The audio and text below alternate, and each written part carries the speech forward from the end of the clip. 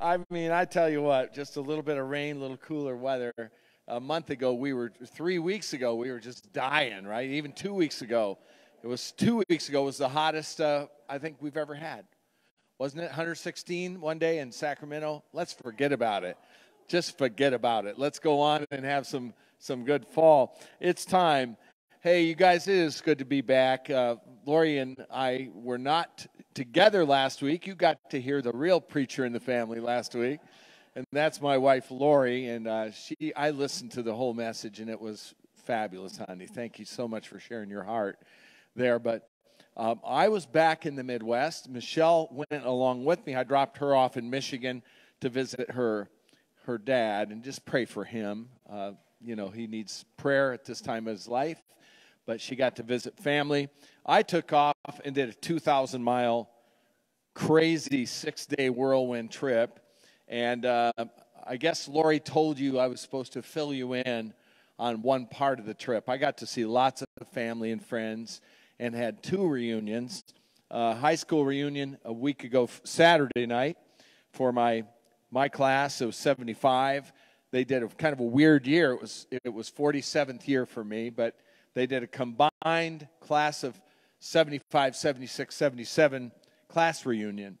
And it was pretty amazing because the year I graduated high school, now if you don't understand the state of Indiana and basketball, this may not mean so much to you, but back then in Indiana, there were no graded schools. So every high school in Indiana was competing for one trophy. And you can imagine that's what created that thing called Hoosier hysteria, where every single little farm community had a team of players that were just amazing back then. And there's even a movie called Hoosiers that was written about it. But in 1975, my graduating year, our team was starting to do pretty well that year, and we were in the sectional playoffs. So I'll just take you back and tell you a little quick story. We were in sectional playoffs. I was a pretty new Christian, not really making mature decisions all the time at 17. But I remember I was desperate because in the sectional playoffs, our team was down 4 points with 3 seconds left on the clock. 4 points needed with 3 seconds left on the clock. I mean, this is cardiac arrest stuff, right? And we were just down, and I was sitting there. I was desperate. We were emotional, and I made a bargain with God. Not a good idea, but I did it as a young man. And so I said, Lord, if you'll just let us win this game, we can win this game against Oak Hill, before the end of my senior year this year, I will tell all 5 starters on the team about you. Guess what happened? We won. The game was won. It was unbelievable. I won't even go into the detail. It was just one of those unbelievable games. We went on and won the regionals. We went on and won semi-state, and that year, our high school won the Indiana State Championship for basketball. That was a big deal back then, and it was my senior year. And I forgot or made excuses. I remember at graduation thinking, this is my last chance to tell these starting 5 about you, Jesus.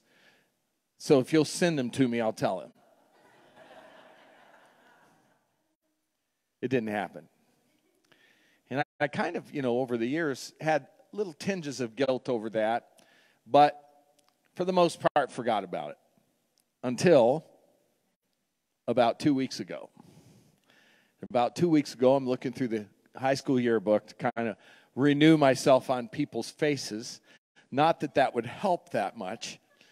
The whole thing at a high school reunion at that time is who can figure out who the other person is.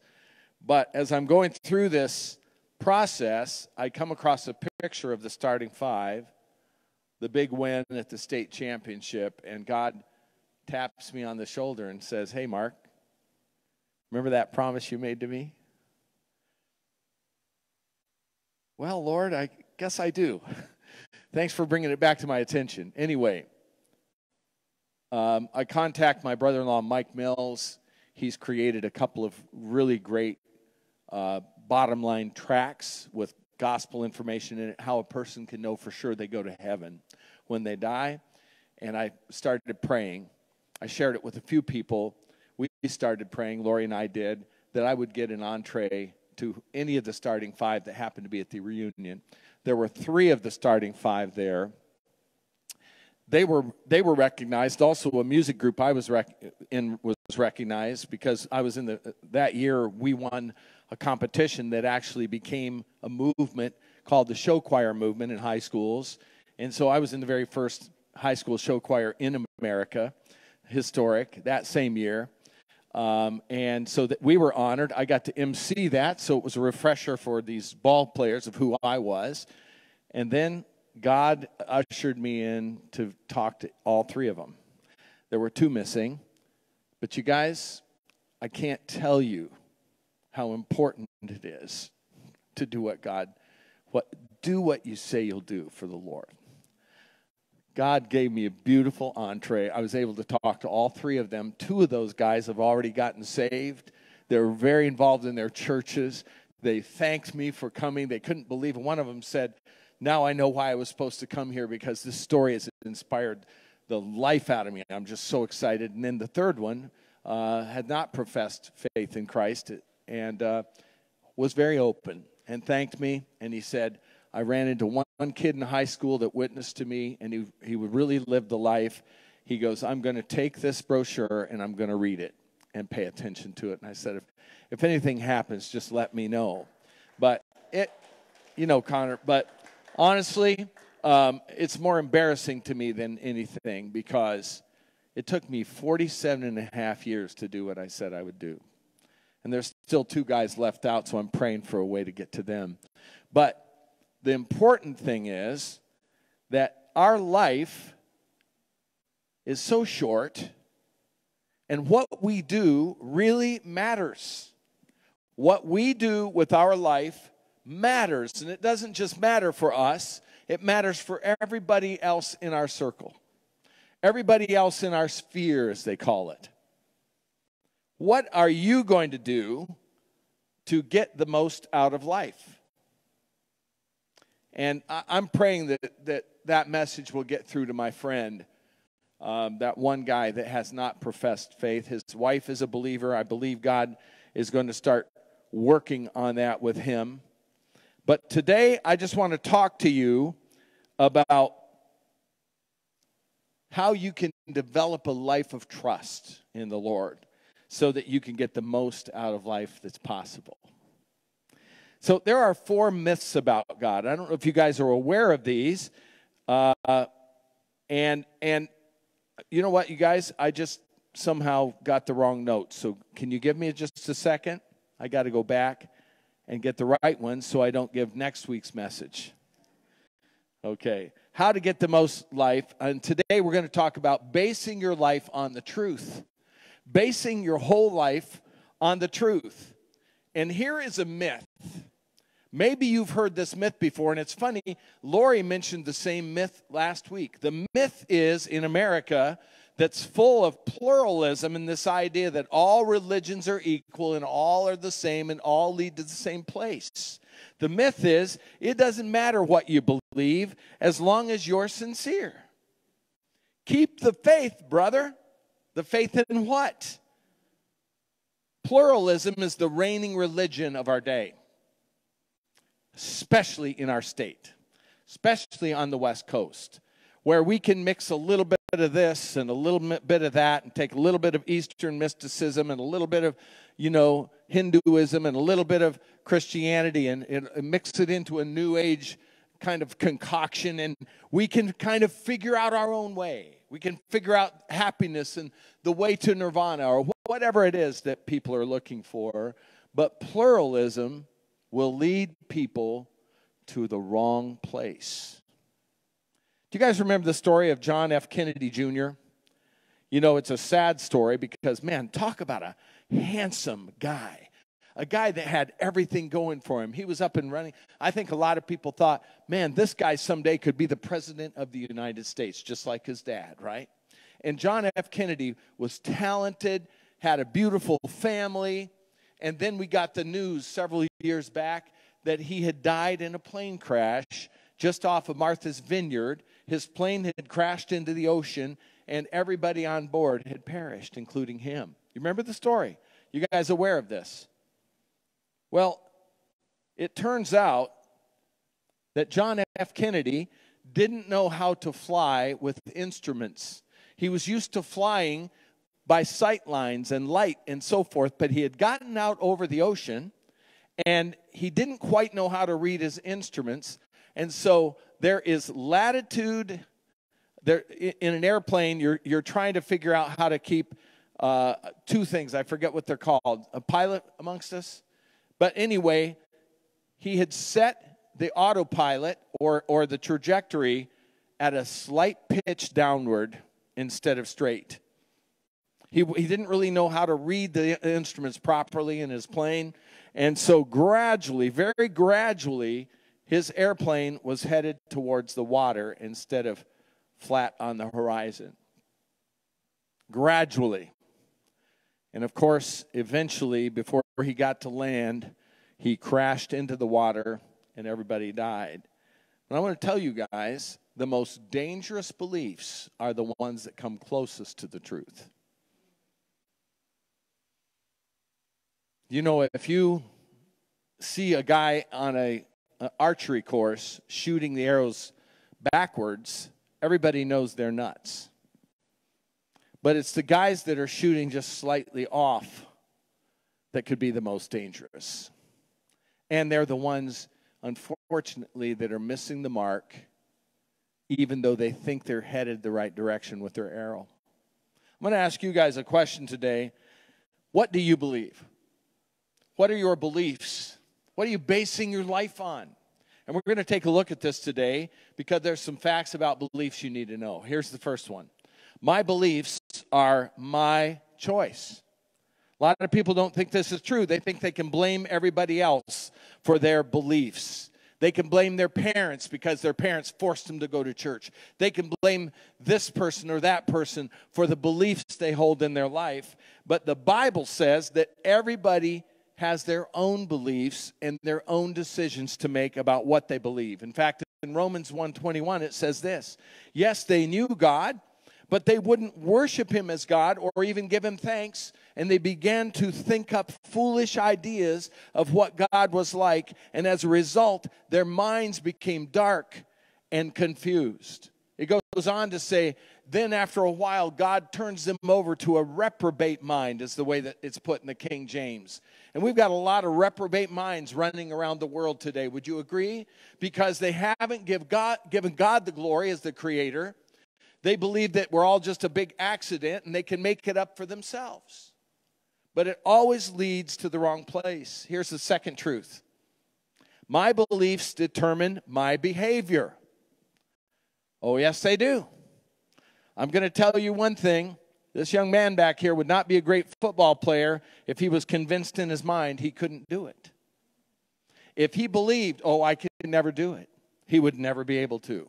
The moment you set your mind on a belief, it determines the behaviors that you practice in your life. And then they're perpetual. The bad behavior perpetuates bad belief, and so on and so forth. Negative thinking, negative action, negative thinking, negative action. It gets people into ruts. Proverbs 4:23 says this, guard your heart above all else, for it determines the course of your life. Lori likes it in the old King James because it says, guard your heart, for it is the wellspring of life. Everything in your life, all the decisions you make spring from your beliefs. In fact, your beliefs are so strong that even if your language is nasty, God says, Jesus says, out of the abundance of the heart, the mouth speaks. Your beliefs determine what you say, how you act, the things you do, and the negativity that comes into your life, or just the opposite. So here's the problem. if my beliefs are wrong, I'm going to find crookedness in my actions and in my life. And eventually, that's going to turn into all kinds of big issues, big problems. Here's number three, third fact. The world has taught me many false beliefs. Okay. The average kid in America, if I have the stats right in my memory, I believe I do, receives 18 hours of television a week. 18 hours of this tube telling me what to believe. Do you guys understand this? You understand it, right? You're watching the tube. I do it too. But after years and years and years of instruction from the television, who is really teaching us the truth? What are we really taking in that is going to even check the truth? What are we going to do? And the average child has about 5 to 10 minutes a week of real interaction with their parents. Think about it. They're impacted more by their teachers, by their classmates, and by media than they are by even their own parents. It's pretty powerful to think about, isn't it? And religious instruction has gone to an all-time low. You can add to that for most kids, there's zero spiritual input. Zero spiritual input into their minds and what they believe. And here are 10 myths from TV talk shows that may have gotten into you, or TV shows that you've watched. Here's the first one. All your problems are somebody else's fault.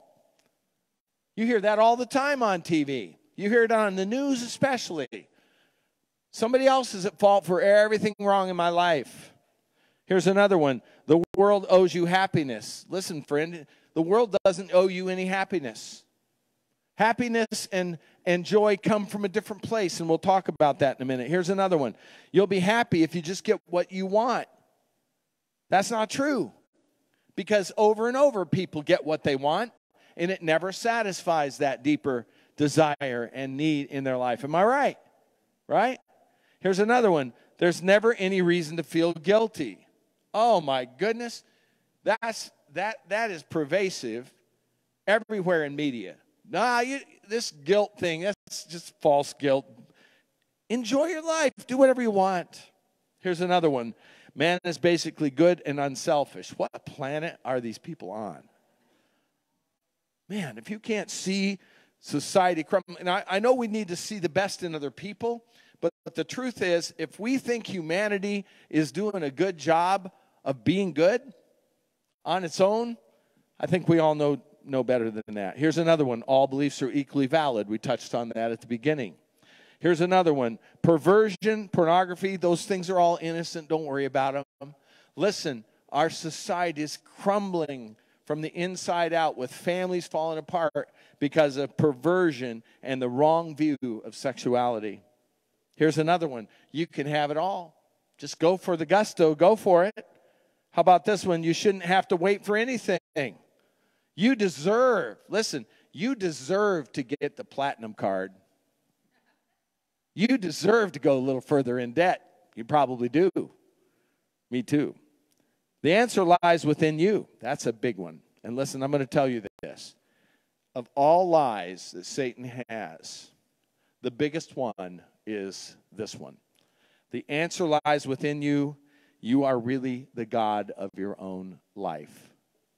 There are certain truths that are really true that are attached to all these lies. You see, again, Satan's not interested in getting you to become a Satanist. He just wants to get you off track so that you don't really find the answer to life. Just a little bit off track is okay, even in a false religion that seems so basically good, but doesn't have Christ at the center, can get you even further off track. 2 Peter 2:2 says this, but there were also false prophets in Israel, just as there will be false teachers among you. Look at this. They will cleverly teach destructive heresies and even deny the master who bought them. In this way, they will bring sudden destruction on themselves. Many will follow their evil teaching and shameful immorality, and because of these teachers, the way of truth will be slandered. That's what's going on even in the church today, unfortunately, in many circles. So much falsehood couched as good. Here's a fourth truth about beliefs. Untrue beliefs are the cause of my emotional problems and unhappiness. Now listen to me. What you believe will determine your level of happiness and joy. It will. Because if you've got false beliefs that are leading your life into turmoil and confusion and a lack of peace, how can you possibly get happiness and joy? People are self-medicating today like they never have before. They're trying all kinds of ways, drugs or anything to find happiness that will last.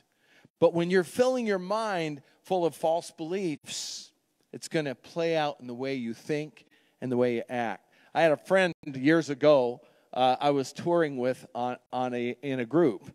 And my friend, at the time we were on the road, we were in a Christian singing group, but she was hooked on Stephen King novels. She was hooked on them. Every time you saw her, she was reading a Stephen King novel as we were traveling down the road. I didn't really even realize what the novels were because the movies hadn't really started coming out yet. That's how long it was. Maybe they hadn't invented movies yet. I don't know. It was so long ago.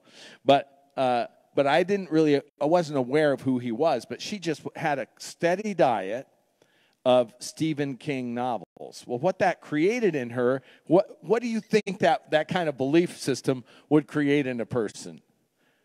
Fear. Paranoia and fear. Well, one time we were on break from the road, and I had toured for several years, and she was a part of the group I was in. And we were on break from a road, and she got invited to one of her cousin's house. They had bought a brand new house in North Carolina, and they said, Lynn, come, and here's the directions to get there. We didn't have GPS and all that back then. They just wrote out the directions. Take this turn, that turn, go 2 miles. There's our house. She didn't even know the address, but she went to their house, and they said, Lynn, tonight, just get a good night of rest. In the morning, we're going to be going to work. Just rest in. Here's the food. Just enjoy yourself. Well, she wakes up in the morning. Her cousins are gone, and she hears a scratching at her second floor window. And then she looks up at the window, and there is a man's hand, scratching at the window. Stephen King novels flood into her mind. Can you just imagine? It is coming, right? And she just slunk off the bed, and she crawls into this closet in her room, and she keeps hearing this noise, and then she hears them come into the house. She hears people in the house. She's thinking, I'm dead. These people are coming to get me. And she finally, after a couple of hours of just sitting in there shaking in this closet, you can almost see the picture. She sneaks out and grabs the phone. By the way, back then, we had phones that you had to dial like this.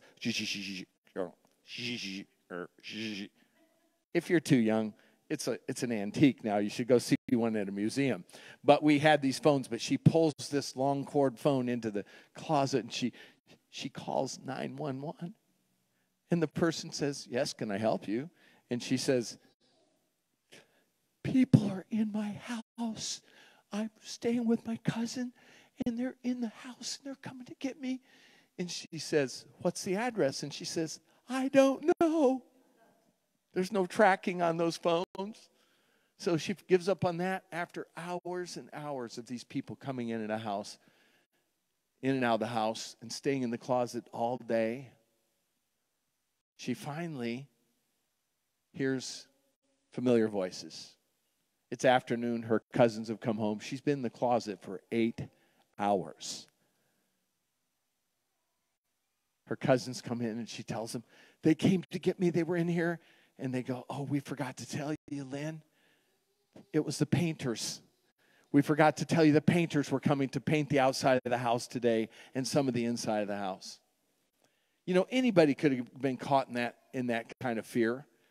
But for her, you guys, she was full of so much of that fear that she didn't even think any other possibility was true.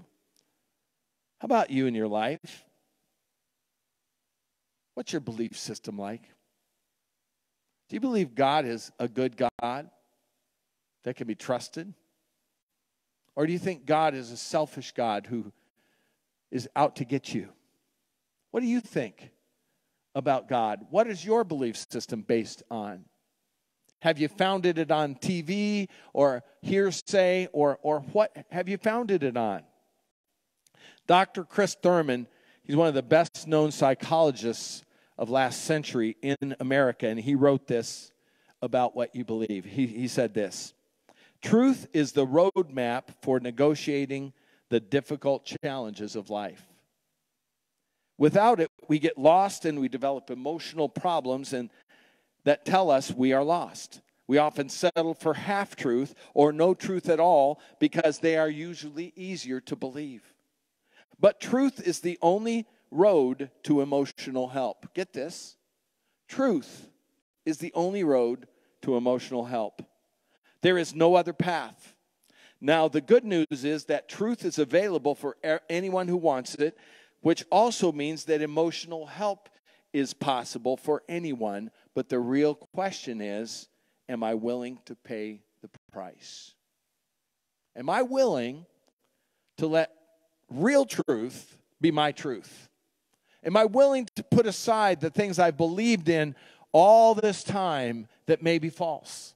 The things that maybe my parents taught me, or my teachers taught me, or books taught me. Am I willing to go through the tough job of saying, God, I'm ready for real truth in my life, no matter what it may mean, no matter what changes it may have to make in my life, no matter what I need to do to receive it? Jesus says in John 8:32, and you will know the truth, and the truth will set you free. What? You will know the truth, and the truth will set you free. You mean the truth isn't going to make me more paranoid, more scared, more like a slave? No. Jesus says, you will know the truth. I bring you that truth, and it's going to set you free. Freedom is not going to come quick if you've got years and years and years of false information in your heart and mind. You're going to have a renewal of the mind, but God wants to give that to you. Here's another fact about truth. The only source of absolute truth is God. The only source of absolute truth is God. It's a fundamental question, whether you're a Christian, a non-Christian, somebody just checking it out or not, listening online and you're trying to figure out the journey. Maybe you're Jewish or Buddhist, whatever you may be. Here's what you've got to know. Something is going to have authority over your life. We are made with a God-shaped vacuum, and if you haven't let God fill the vacuum that's created it, that is in his shape, you will have filled it with some other belief. Maybe it's the belief in evolution. Maybe it's the belief in some other false religion. Whatever it may be, you will have allowed that thing to affect what you truly believe. What guidebook are you following? Because there's only one North Star, you know. If you're off on the North Star, you can't get true direction for your life. And God's Word is that North Star. You either have the world or the Word telling you what to do. It can't be one or the other. It has to be one or the other. It can't be both and, because the world is going to lead you astray. Romans 3:4 says this: even if everyone else is a liar, God is true. God never tells a lie. He will never mislead you. Even if what he tells you to do seems very harsh and hard to you right now, you will know by doing it that it is what is intended for your life to be the best it can possibly be. What did Jesus say about that? Jesus said, I am the way, the truth, and the life, and no one comes to the Father but through me. And then John 10:10, he says, the thief has come to rob, kill, and destroy, but I have come that they may have life and have it to the full. His truth is the only thing that can bring you joy and fulfillment and happiness, but it's not going to come easy, especially if you've been influenced by pop culture, television, all the media and educational systems that we've been filled with.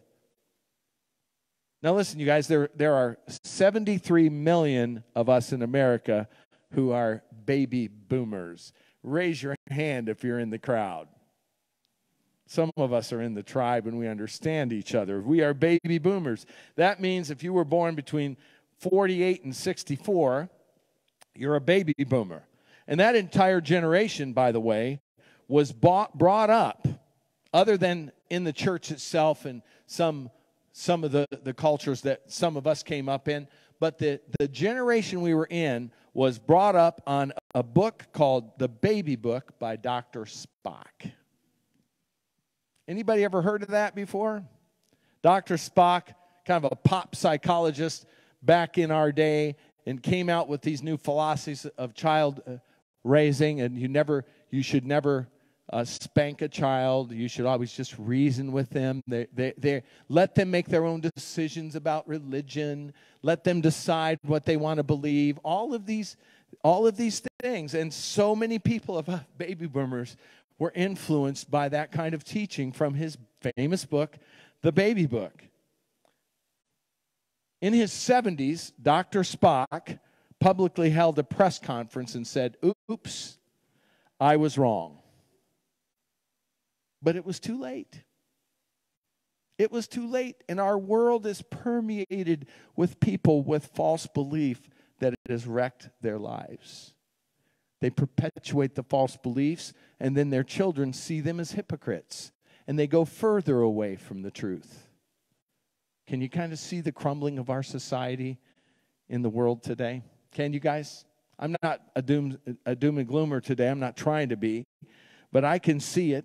There's so much dysfunction, but God says he has a different way. God says that you can find fulfillment in life. You can be happy and joyful in life. You can find a way to find direction in your life. In Luke 21:33, God says, heaven and earth will disappear, but my words will never disappear. He says no matter who you are, no matter where you live, if you can discover the truth of my word and who I am and who Jesus is, it'll change your life. Hebrews 6:18 says, so God has given both his promise and his oath. These two things are unchangeable because it is impossible for God to lie. Did you catch that? I love that verse. It is impossible for God to lie. There's no semblance of lying even in him. Therefore, we who have fled to him for refuge can have great confidence. I love this. Great confidence as we hold to the hope that lies before us. We've got the real thing, you guys. If you're a believer in Jesus today, congratulate yourselves, not on doing it all right, but believing in the right thing.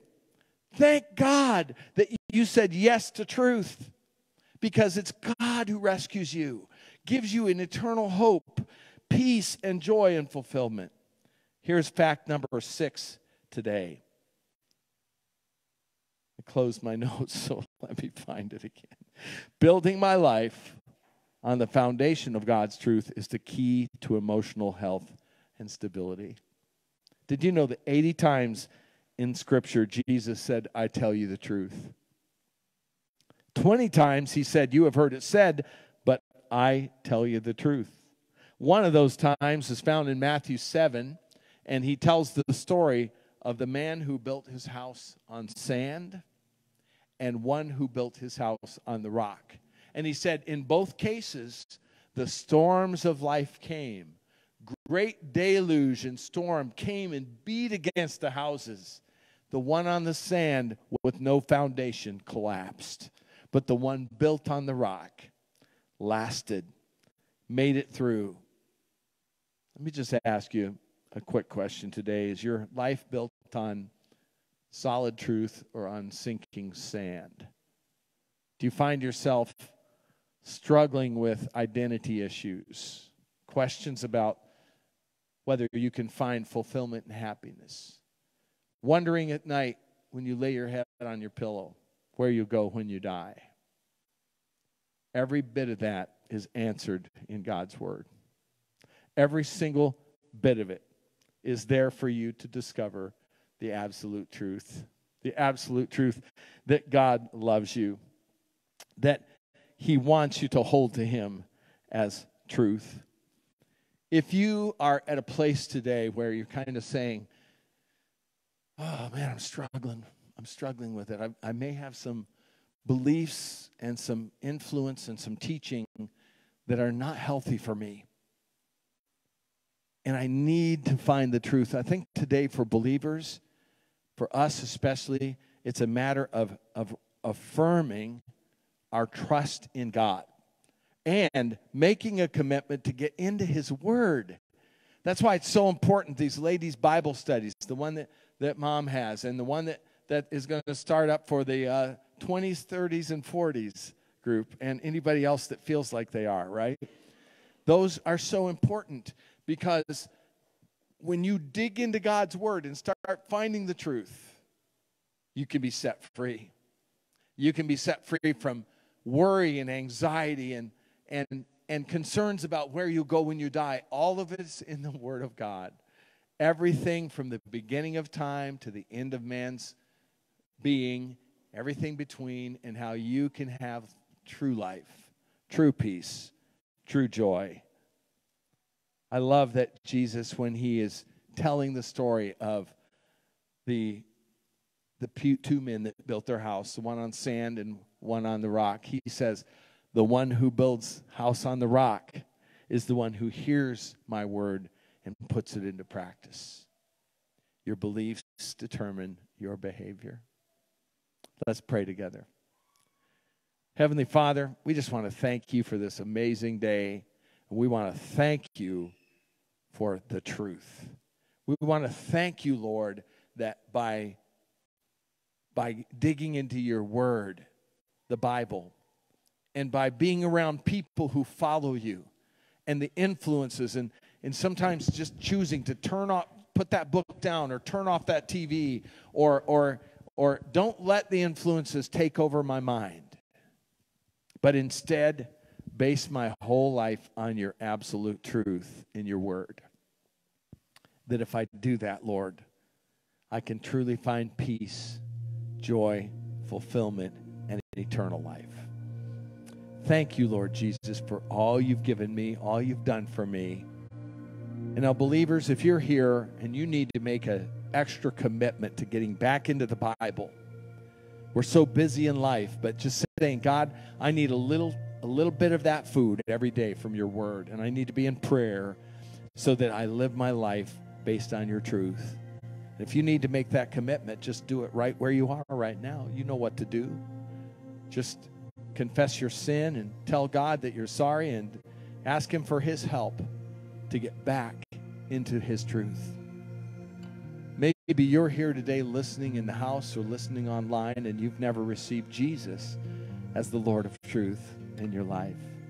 Maybe you've just been living life your way, confused, and you're looking for an answer.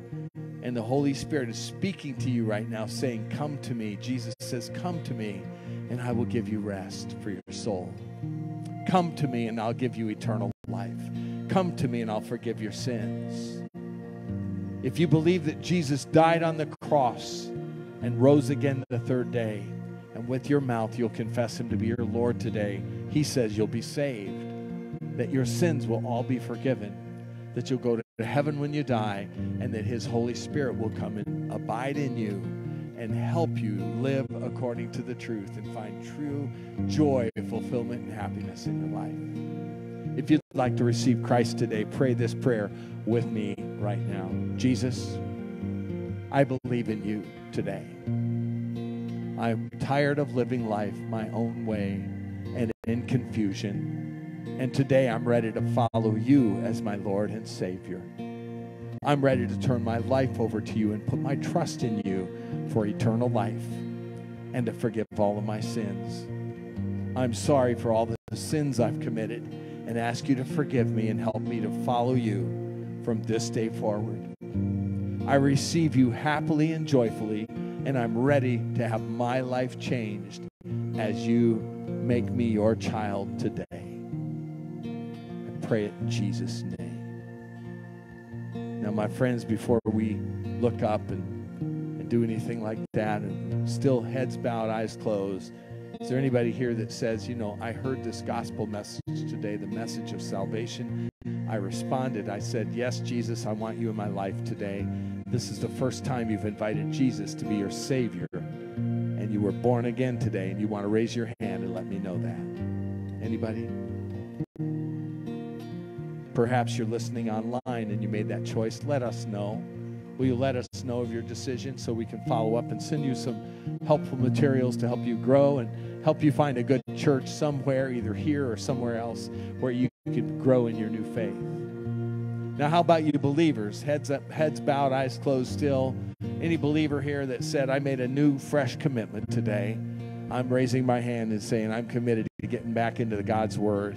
I'm ready to get into prayer and God's Word to seek the truth. You want to raise your hand and let me know that? Anybody? Yeah, that's good.